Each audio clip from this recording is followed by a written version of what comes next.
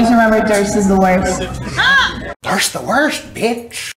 Are we going inside or not? No, we're not.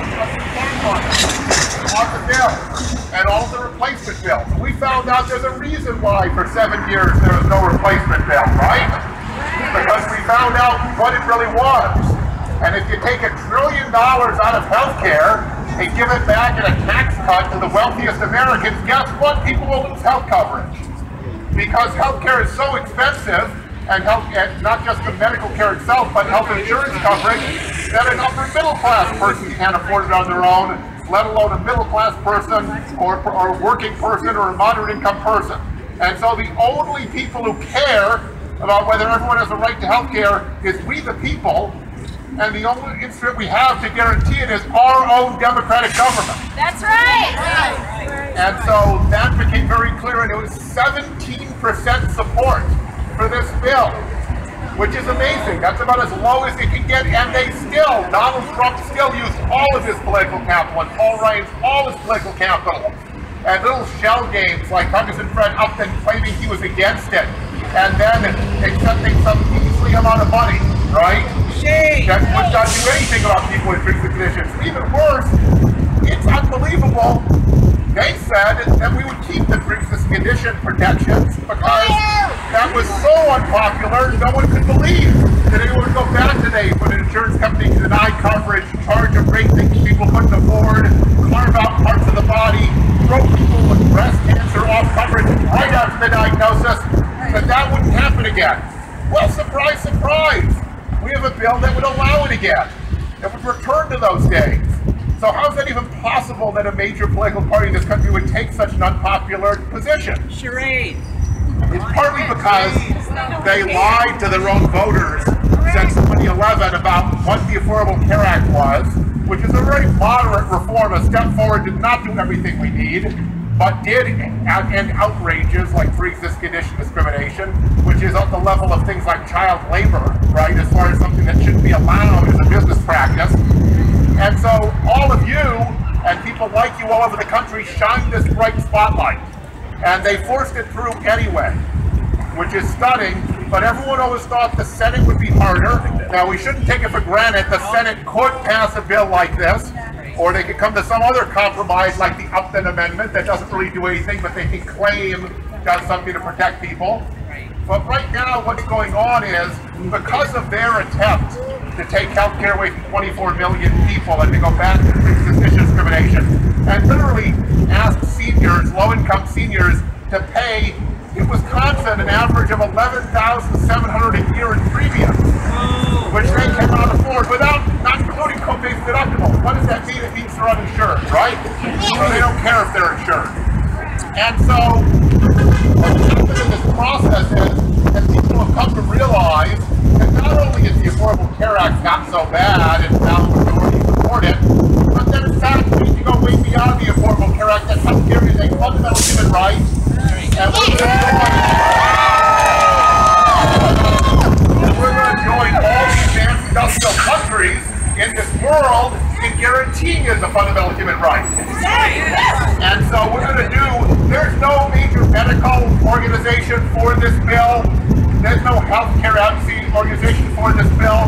There's virtually no public support for this bill. It's pure politics. They're hoping they can do this year, and then everyone is forgotten by November of 2018, or the congressional district is so gerrymandered that they won't matter, and they'll still be reelected. But here's the thing about the U.S. Senate: even though it was supposed to be less responsive to public opinion, it's more responsive because you can't gerrymander a state. You can't add the Upper Peninsula of Michigan to Wisconsin, right? At least they haven't figured that out yet. Let's put it that way. And so what's interesting is that Senator Johnson has said a lot of the right things. Senator Johnson has said that the House is moving far too quickly, that this is complicated, that Republicans and Democrats should get together and figure out what they can agree on as far as moving forward and changing the Affordable Care Act. And so he has certainly sounded like he's against this bill even before the latest amendment. And his staff has talked that way. We've met with his legislative director in D.C. a couple times. People have met with the state staff here. But here's the thing.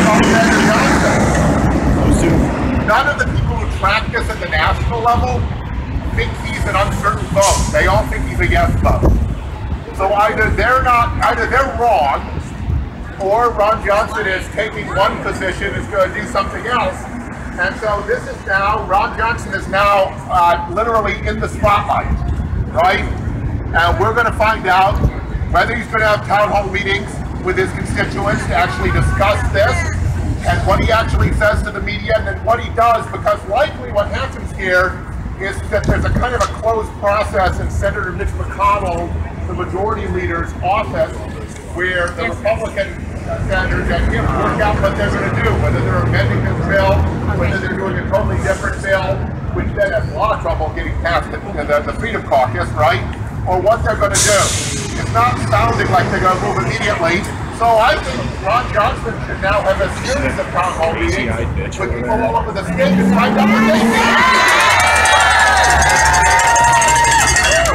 And that's what we're asking for. If he's going to be constructive, that would be great. We will work with anyone who wants to make sure that health care is affordable as a fundamental right for everyone.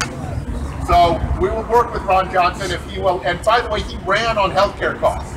He ran on premiums and deductibles being too high, and people should be able to choose their own doctors no matter what. We agree. So let's do that, right?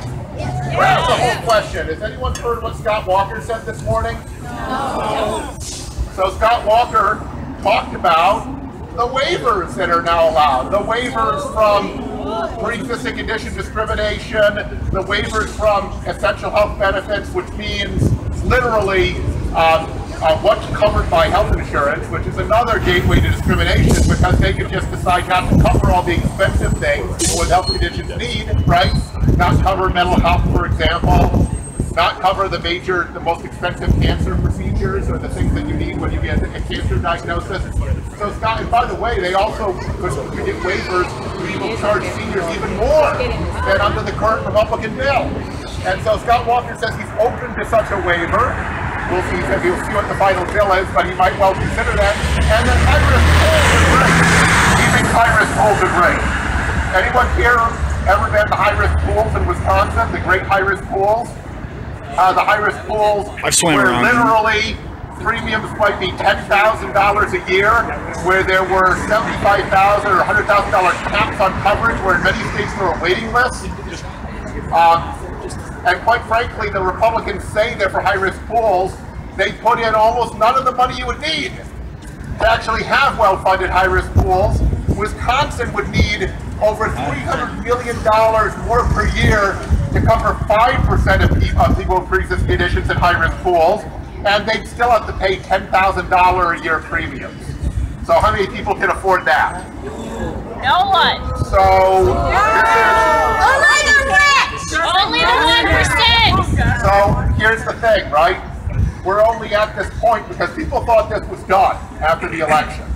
And now it took them every part of power imaginable, including risking their own re-elections, right?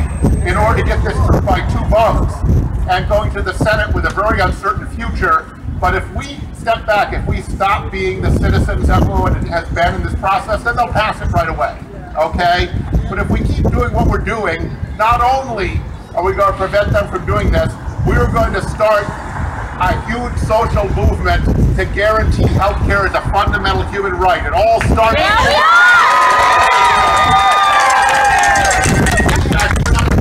this movement. We're in the middle of this social movement. It's already started. And with that, I want to hand it over to Anna. Okay, Anna. First, Anna. Just remember, thirst is the worst. Subscribe, bitch.